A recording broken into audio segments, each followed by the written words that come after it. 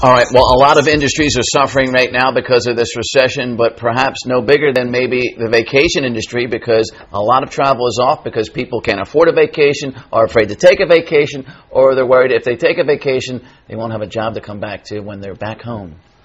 But benefits if you do go Yes. now, if you can go now, including free stuff. We'll talk about that. Joining us now, 5 reasons to keep traveling, is Jennifer Donchez, president of VIP Vacations. Good morning. Good morning. Well, we'll get to that good stuff, Okay. the free stuff, but I got to ask you off the bat about this United Airlines policy where they've come out. Yesterday we had the story where they said they will start bumping overweight passengers on full flights, or they're going to force them to buy 2 seats.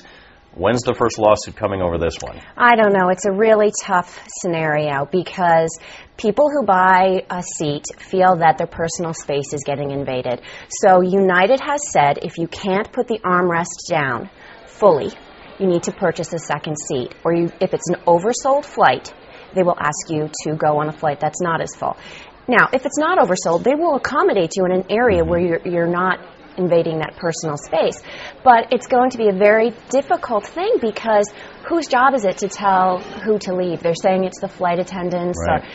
Southwest has a policy that's not strictly enforced, but what they do is they eye up a person before they get to the gate. And I think that what people need to be aware of is if you cannot put those armrests down, know what could possibly happen. Try to fly on times that are not peak.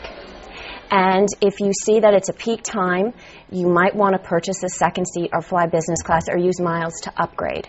That's a good scenario because that walk of shame can be horrifying and devastating to people. And if you miss your flight, you could miss a connection. You could lose money at a hotel if you can't get there. So it's a domino effect. Okay. All right, Jennifer, what's the best deal right now, cruises or land packages? If you do have the money to go away, and maybe don't fear going away and losing your job. Well, there's some really great things going on right now. A lot of freebies.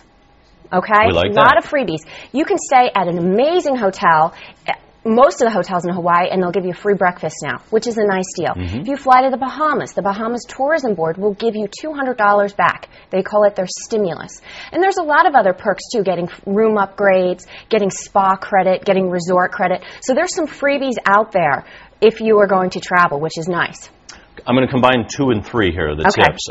Fewer passengers now at the airport, so dealing with security, it's easier to get through. It is. Remember, it used to take hours just to get through some areas in Philadelphia. Right. Less people traveling, less hassle at the airport, which is a nice thing. And better chance you're going to have a middle seat open, so the planes are not as crowded right That's now as well. my favorite. So if you want to fly United, now's a good time because there's a middle seat open for you. Most of the window seats and the aisle seats get taken first, so it's so nice to have that middle seat.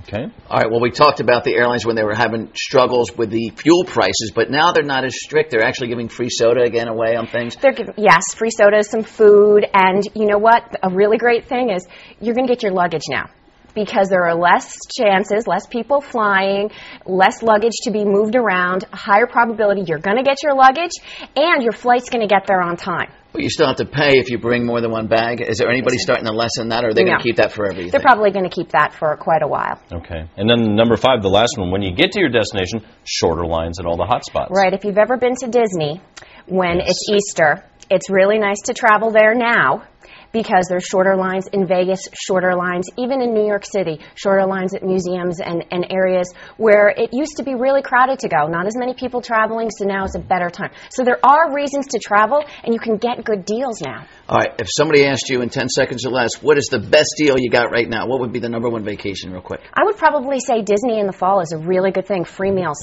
All right. Free meals. All right, Jennifer Donchez from VIP Vacations with all the deals for us. Thank you for being here. Thank you. She probably feels like she's at Disney with Goofy and Wacky and Dumbo on the set here. All right. Well, it's Deep Fried Which one are Friday you? here. I was talking about myself with all 3 of those names. I'm sorry. Nothing to Sue and John. You guys are just perfect people.